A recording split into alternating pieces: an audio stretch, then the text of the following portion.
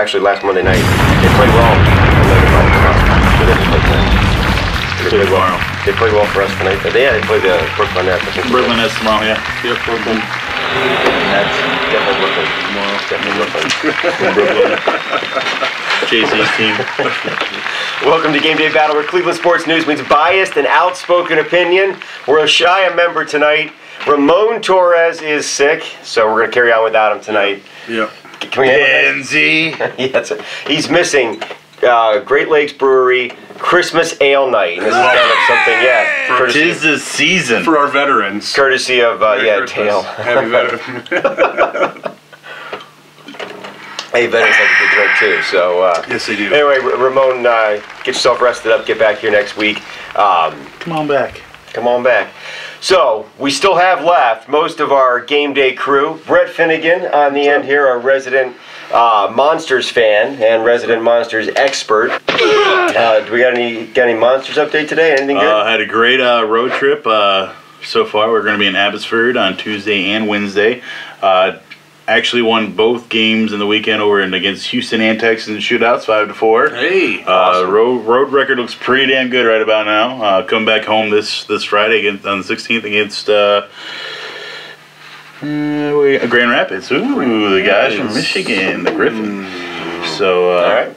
Doing pretty good. We actually get an extra point for a shootout, is that right? Yeah, well, if whoever wins gets 2 points. Okay. Whoever loses still gets that 1 point. Okay, for entering. Okay. Number one division in our division right now. So fantastic. You need to get down there. There's a winning team so far out there in Cleveland. You need to get down there too, Cleveland. Yeah, they do.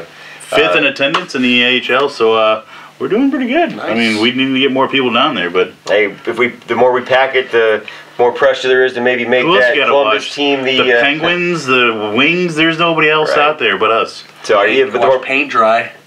Yeah, no, that's probably not as fun. Maybe not. It's probably gonna take a while too. Yeah. Well, Dale Shantz Tersey with all the wise comments here to my right. What's up, man? He's a firecracker. Pop. Yeah, that's right. But we'll definitely have to make a night to get down to the Q and see the Monsters. Also, we got to make a night to get down and see the Cavs. Cavs are happening now. It's go time. It is go time. It's at least startup time. Maybe not go time because they're not quite going yet. We're going to hit that. Are the Cavs victims of poor talent, poor preparation, or is it more that the schedule is not really in their favor? 8-game road trip to start the season. To start the season. So we're going to hit all of that. Game Day Battle is brought to you by Bamboozle's Restaurant and Lounge in Parma. They have the best drink specials anywhere. Seriously, buy one, get one free drinks. How often do you hear of it? You don't. They do it twice a week. Billy's mom makes the pasta sauce all the time, and the burgers, you simply won't find a better one. Check them out, bamboozles.com. Again, bamboozles.com. When you go there, tell them GDB sent you.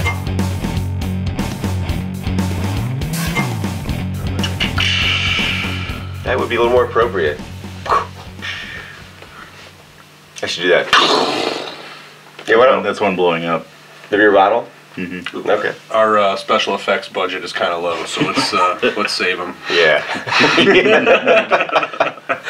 All right, so Holmgren is now on record as saying that he would like to coach again. And this is a guy who has been successful in Green Bay and developed Brett Favre, has been successful in Seattle, and then, of course, he's also been successful at the higher rungs of those two, or at least of Seattle's organization. Yes. So, obviously a successful guy that's built teams, and a guy that we are very excited about getting here, and he is a guy that will be coaching, or probably will be coaching again now. So, question is, not so much can we get him, but would we want this guy back here? Come February, the season we're having now, to say it just continues, the first half flip-flops over, becomes the same thing in the second half, and Shurmur's gone. Is this a guy that we would like to see here? Dale, would you like to have Holmgren as the head coach for the Browns coming up for the next season and moving forward? There's, positives on both sides of this. I mean, he knows the organization. It's been in front of his face for the past 3 seasons. He knows his personnel and the players that he has and what they're capable of. That being the shining points of it. The downsides are it's almost like getting a demotion as opposed to a promotion, and how is he going to listen to guys above him that have decision power that he once has, that no longer has? Is he going to be able to give up those coaching reins that Brett held so tightly, or is he? It's just it's a tough spot. I think he wants a fresh start. I think he's ready to go somewhere and pick up a playoff potential team. The Dallas rumors. I also heard about Sean Payton possibly going there. So they're all just rumors right now. As far as him coaching the Browns, I would be for it, but I just don't see how it could happen. He's a proven coach. He knows football. Could he step down? And he would definitely do a better job than Pat Shurmur. Right, that's true. I think you could do a better job than Pat Shurmur. I probably could. Well, Brett, Dale definitely touched upon some interesting aspects of this. I don't have to comment at all now. He's done it? You can't follow Bone, dude. Yeah. No, you can. So, assuming that he is actually wanting to coach, and assuming he says in some way that he would come back here, would you want him back here as your coach for the Cleveland Browns moving forward? I don't mind him coming back as a Browns head coach. Obviously, he's got a great resume. I completely agree with Dale with the whole, besides the whole Pat Shurmur hire, but if we look past with these head coaches that have took over the president / GM type role, these coaches that didn't do so well as being president / GM of their organization, they've actually stopped doing that and actually won Super Bowls. I mean, I don't want to throw a name out there, maybe like Bill Cowher. He was the GM of the Steelers, and he decided to hand that off. And look, I mean, he won a Super Bowl. I mean, he's had a great record. They've always been in the standings in the North Division. So, I mean, why not? I mean, he didn't figure out to be so well with the Browns. He did. I like his draft picks. I mean, who else would have figured that Phil Tiller would have been a fucking great defensive lineman? He didn't. He had no idea. He was pretty high up. In the draft. Go back to the tape on at Creekside, because I remember like Phil Tiller. Who the what? Well, it was because we dropped down from Julio Jones in a number 5 pick, I think. But we did have to fill a Sean Rogers hole. Just saying. Yeah, but guess what? He turned out to be a pretty good defensive lineman. Hole. So I like it. I like his draft picks he had. Besides the Pat Shurmur, I also agree with Dale. I don't mind having him here as head coach. Yeah. Well, and that's interesting. I mean, we're not going to go anywhere in the next couple of years anyway. So why not try it out? Whoa. Yeah, I'm saying it. He just wrote us off for a few years. Come on, man. At least 2 more years. Not that far away. I want to know if you have that solid head coach like a Cow or a Holmgren or a Dungy. Will you get off Bill Cowher's nutsack? I'm just throwing names out there. Yeah, I'm just kicking Bill Cowher out of here. I'm just saying, throwing out names. Won Super Bowl in 15 years, and he played the Browns and Bengals for a decade, and he could only manage 1 Super Bowl win. We can't even win. Guaranteed, when he had the division guaranteed to him for a decade. I just threw names out there. I will give you credit for he threw it out there and you didn't jump on it right away, and which is out of character for you. Yeah, I know. I bit my tongue. It took you twice. I know. I was throwing names out there. I'm saying if you throw out there like a Holmgren or a Dungy or a Gruden, then players are want to come. Now we're getting there. I don't want fucking Gruden. Fuck him. Throw Mangini out there. I want him back. I'll take Mangini back too. Fuck yeah. If you put those head coaches out there, players want to come to that team. It's like, I like that head guy. I like Holmgren. I like, say Reed or something like, Peyton. Reed, no. I'm just saying. It's a possibility. But I'm saying if you put that name out there, then players actually might want to come to the shores of Lake Erie. And that's true. We're at least at the point of potentially getting or courting free agents now. So having somebody like Holmgren or a big name here, where it makes a free agent player want to play here, that's a big deal. Now with a new owner, that helps a lot.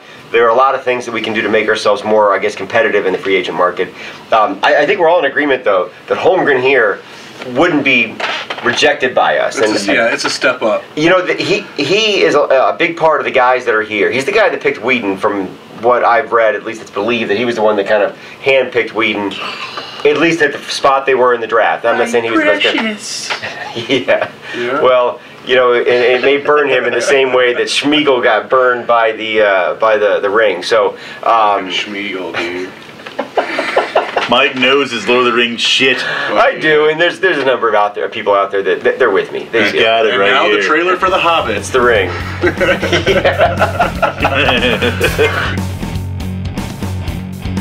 So we're all in agreement. Holmgren would be a nice addition here, and I think he actually, in the right scenario, with Haslam saying the right things. I'm not saying Haslam wants him here or anything like that, but it could happen because it's a demotion, but he's already being demoted anyway. He's going from being God in Cleveland, God of an organization, basically owner without the money up front, to a coach. He's receiving that demotion. Everybody sees it.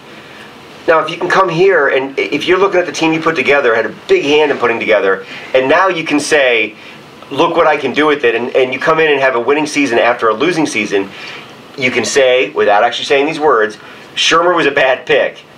He might have been a good pick, or he might have been a good coach eventually, but he didn't. Right. But if he comes in and does what Shurmur couldn't with these guys, now he gets to say, this is the team I built, this is what it can be. He's here for a year, 2 years, whatever, and then he walks away, and nobody talks about a failure in Cleveland. They talk about a few bad decisions, but a lot of good decisions. He picked Weeden, and there's probably a lot he saw in this guy that he liked, and maybe he thinks he could actually make this guy happen and make the team happen. So, in agreement, and we'll just say Ramon agrees with this too, because he's not here. He doesn't have something negative to say about it all.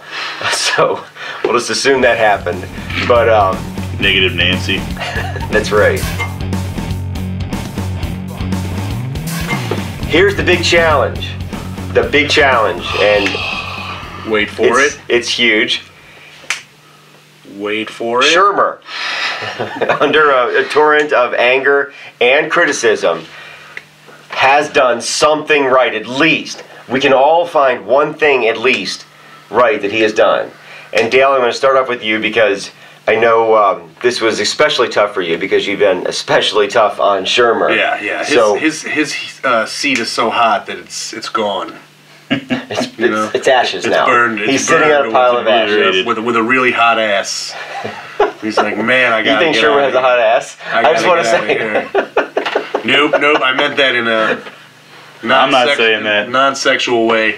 What do you? If I replay it back, All right, one good thing that Pat Shurmur has done while he was in Cleveland.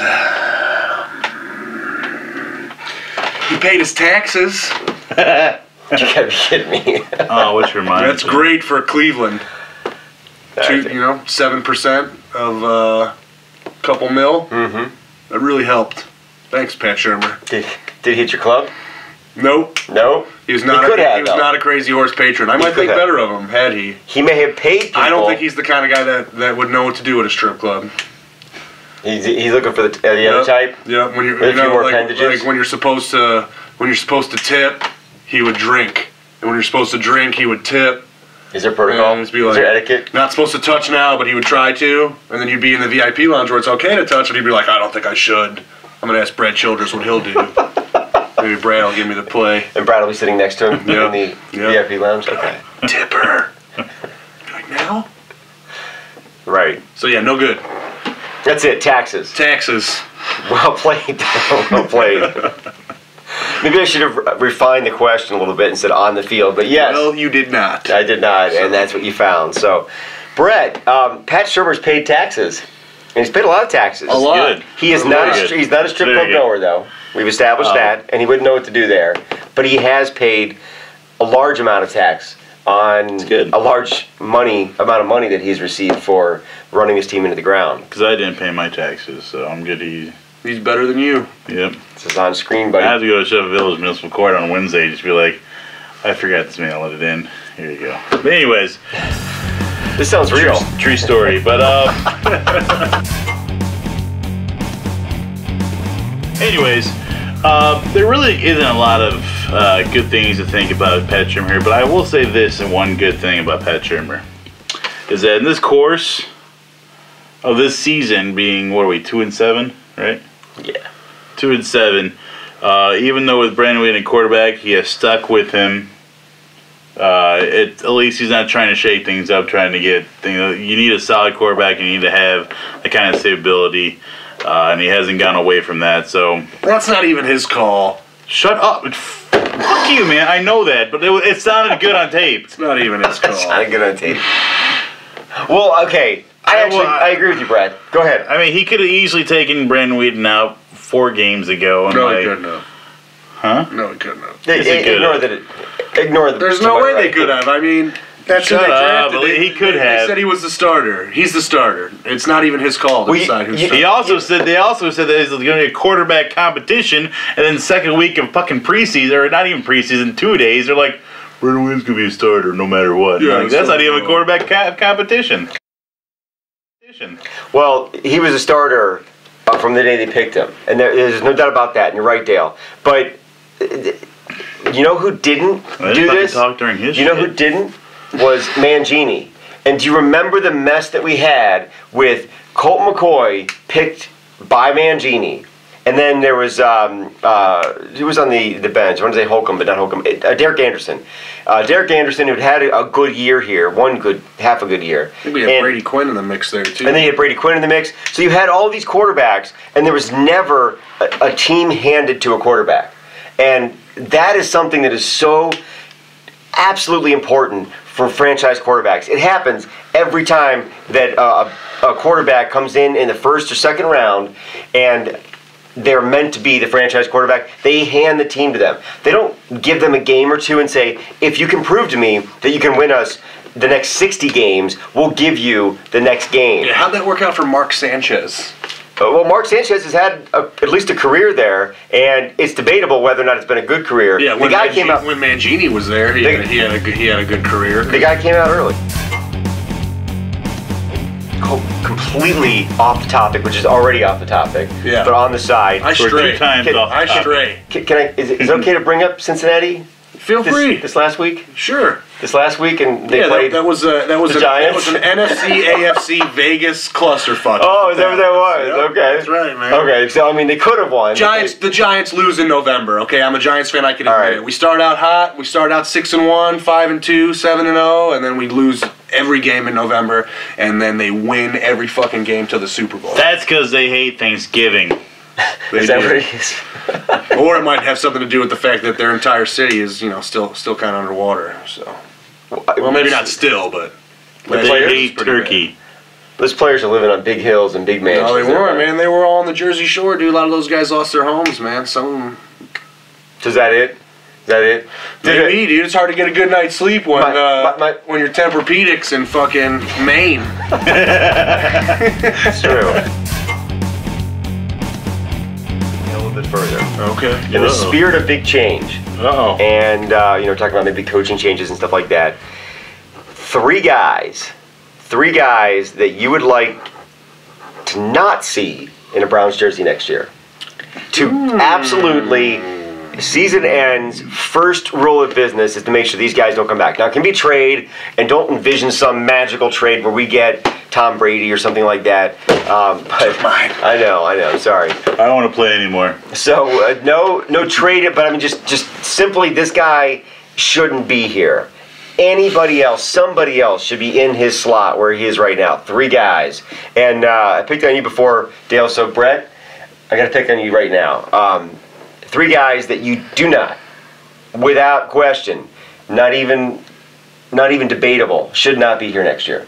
Phil Dawson. You bastard. You're an idiot. I'm kidding. I hope so. Blasphemy. The one guy that consistently scores us points. Yeah.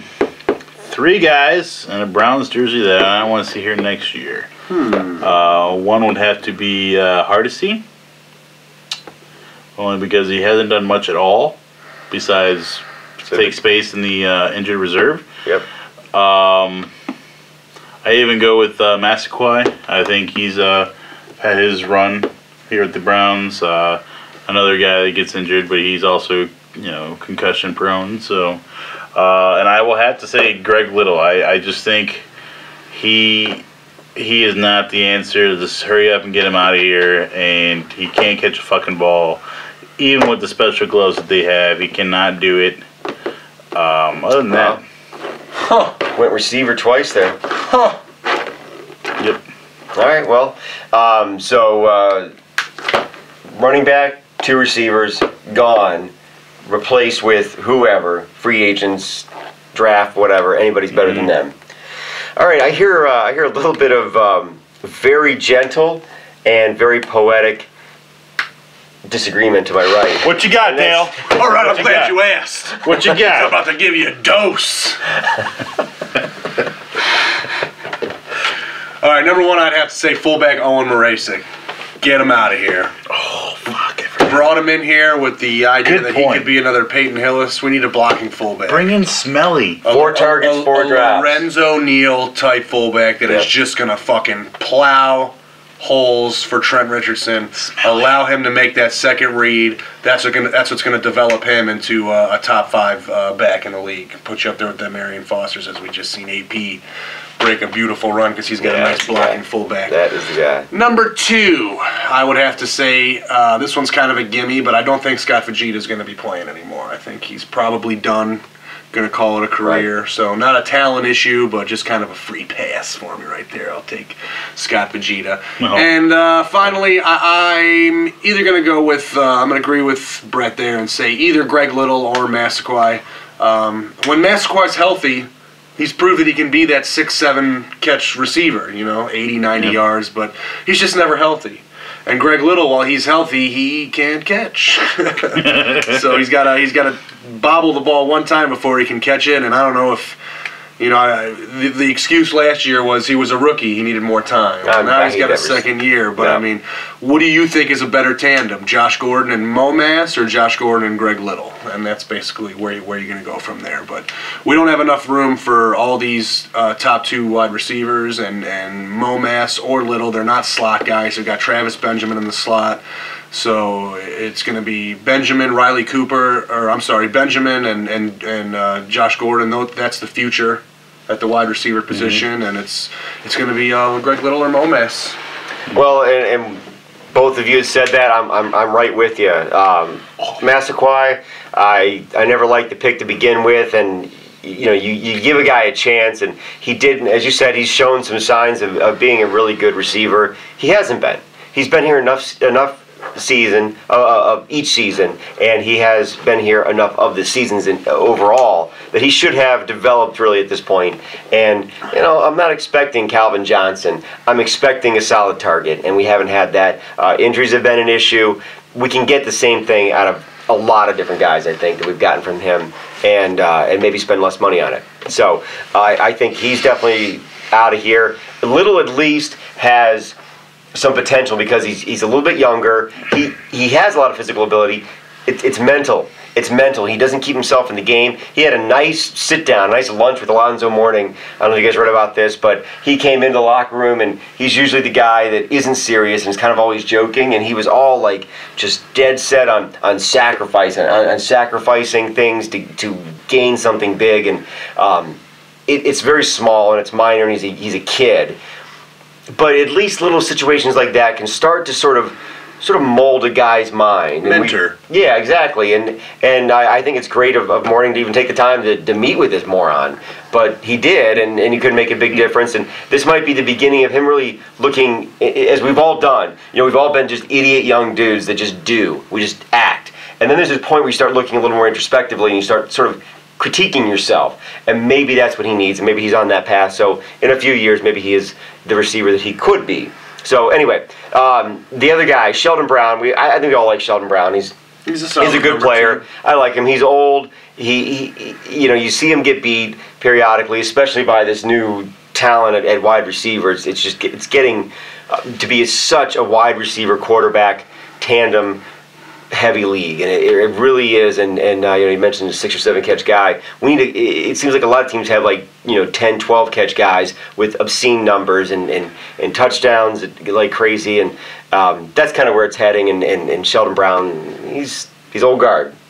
He's old guard. We need a new guard there. We need somebody that can do what he has been able to do and be a leader. He's been a good leader too, and a locker room kind of guy. So I'd like to see a replacement there. This is going to sound off sort of off the charts. But punter, I mean, our punter, there's so many times where it's just like, these are little tiny squib kicks, and it's annoying when, you're already getting 4 and out, and you're punting the ball, and now you're giving them good field position because you just had a 20 or 25 yard Nothing punt. makes me madder.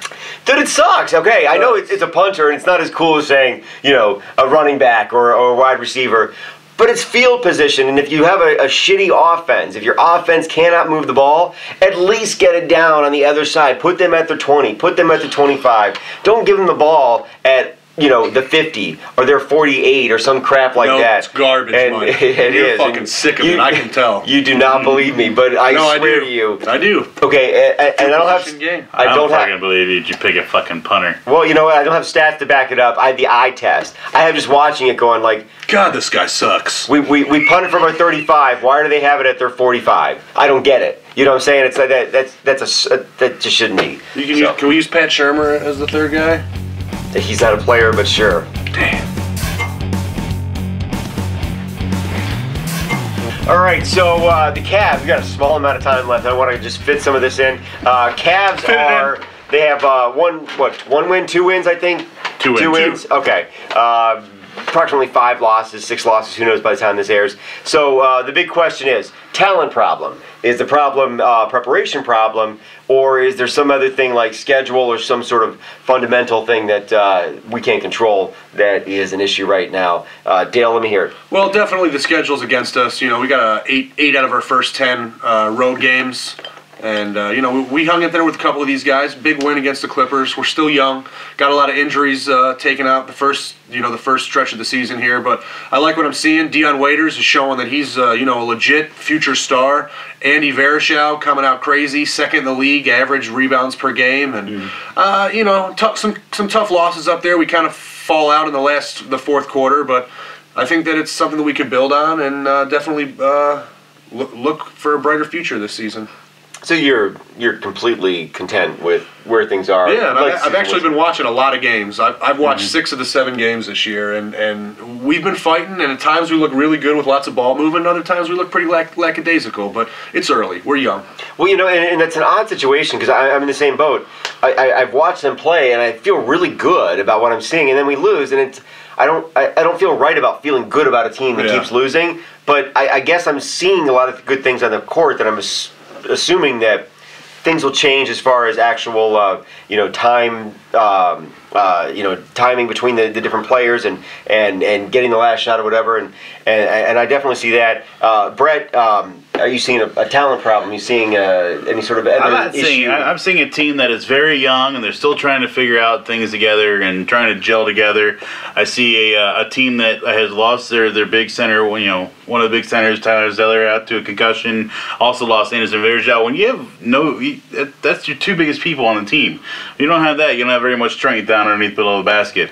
I see a team that's. I love watching Dion Waiters. I love watching Kyrie Irving on the floor together. I think that's going to be unstoppable for years to come, I think. Honestly, 2-5, 7 games in, there's nothing to worry about right now. Let's see, once this team gels, it's going to be awesome. It really is. Well, and I think the biggest thing to focus on here is take a look at this graphic here at road losses and home losses, and the teams that are winning have played 1 or 2 games on the road. We've played almost every game on the road. The teams that are losing, like Detroit, has played almost all their games on the road. We've played all but one of the games on the road. It's not really fair is what it comes down to, is at this point to look at the schedule and say this team is X and this team is good or whatever. So a real quick raising? Very quick raising. We have a very small amount of time left, and I know we talked about it. We're pretty much going to have the same raising anyway. We want to raise all of our love and respect to our veterans, to those that have given themselves in so many ways to sort of prolong our freedom or protect our freedom and keep things moving along. So we definitely want to raise our beer to you. We salute Past and present, we salute you. Here we go. Absolutely, and future for that matter. Mm-hmm. All right, we got Literally 12 seconds. No, less than that, actually. About 6 seconds left. So Mike Brown got fired. Mike Brown got fired, and that's pretty crazy. It is pretty crazy. If you can't, if you can't get wins with Kobe and Dwight Howard, then you probably shouldn't be coaching. You suck. You suck. Oh, we're still rolling, though. But look at this. Okay. Maybe it's an 80-minute tape. It's probably an 80-minute tape.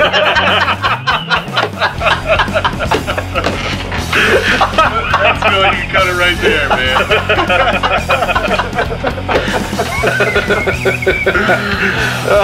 Unprofessional live in the history of all recording. That was awesome.